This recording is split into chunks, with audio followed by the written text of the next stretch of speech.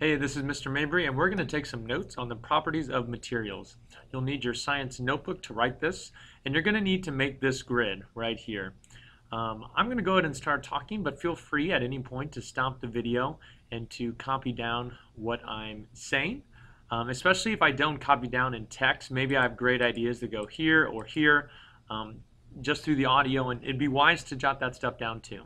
Now you should have already filled out this column right here with your best understanding of what these words mean. So I'm assuming you've already done this, and now we're going to go back through and try to correct it with my definitions over here. You may have already come up with some examples and non-examples as well. We'll try to squeeze in one or two examples of my own that I give you during these notes. So let's start with density.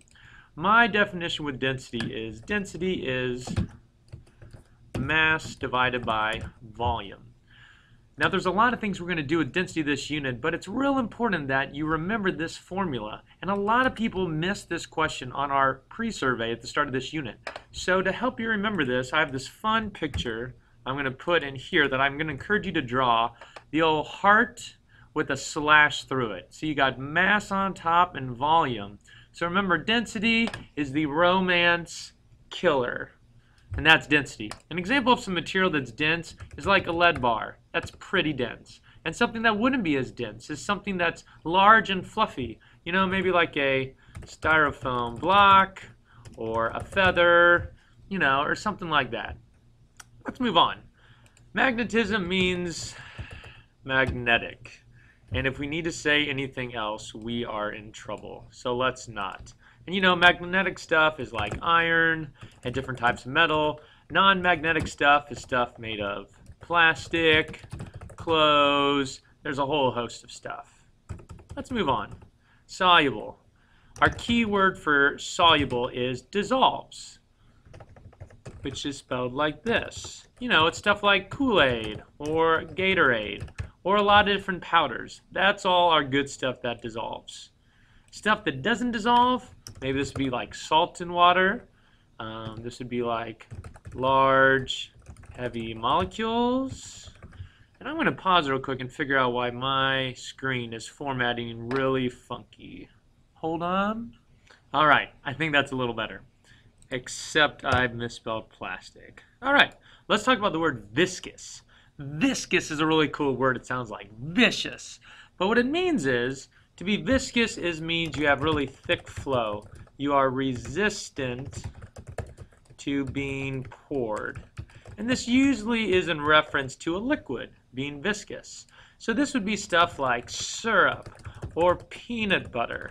Because you know that stuff is just, it's really thick when you're pouring you know, if this was syrup, I'm like, oh, pouring the syrup is like slow drip. That's pretty viscous. So the opposite of this would be things like water, which flows really easy. Viscous.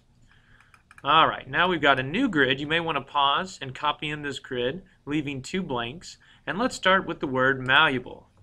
Now, let's go ahead and highlight all this in red. There we go. Our definition for malleable is a mallet. This is the ability to be shaped by pounding on it. So if I can take you and I can smash and hit it and it will like start to form into something. So this is like what a lot of soft metals are. They're very malleable. And notice M for mallet, M for malleable. They go together. A good non-example of this would be like a brick. I can pound a brick, but if I pound a brick, it's just going to crack and break. So it is not malleable. Now let's talk about ductile. Our one word for ductile is wire. It is the ability to be stretched out. So if something, and this, for example, would be like copper. And again, a lot of metal can be ductile. So if I can take something and stretch it out into a wire, if I can flex it out, we would say that it has the property of ductility or being ductile. A good non-example would be plastic. I can stretch plastic all I want, but it's not going to stretch into a wire. It's just going to look at me and say, what are you doing? I'm not ductile. Leave me alone. All right, let's go to hardness. Now, hardness is a pretty simple one. You guys have all used that word before. Hardness, our one word is about a substance being tough. Resistance to being deformed or bent. And the mental picture for hardness is again the idea of like a brick. I'm going to pound on that brick, and it's not going to be shaped, and it's going to be real hard. And so, and the opposite would be true, like a soft metal. So you guys see this right here, this guy right here, who I'll highlight maybe in like, oh, let's highlight him in a green. And these guys, these are sort of the opposite of each other. If I can shape you, you're probably not hard. If you're hard, I probably can't shape you. Antitheses of each other. All right, let's talk brittle. Brittle, the key word there is break. It is the absence of being ductile or hard.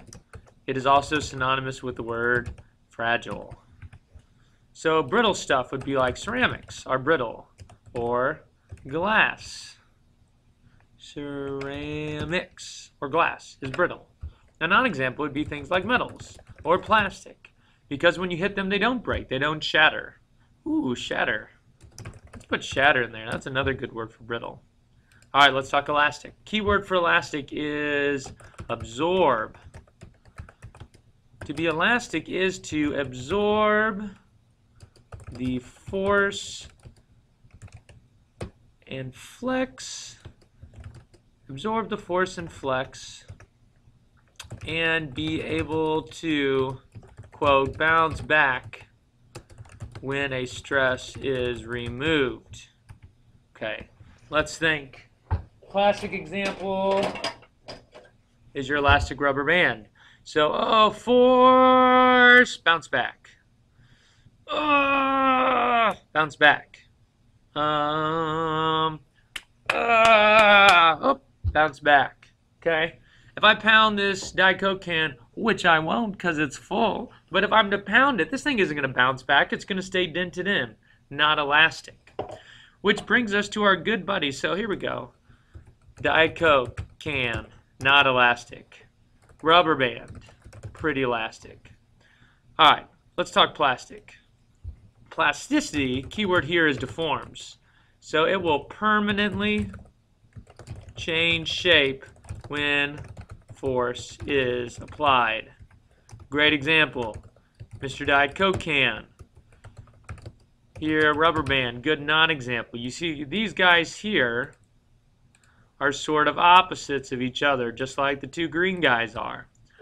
So if I smash this, it has pretty good plasticity. It's flexible. It takes the shape of me squeezing it. Okay? Not so Mr. Rubber Band. It is not very plastic. It does not permanently change shape. It always elastically bounces back. Okay. Nice job, folks, with part 1. You're halfway through.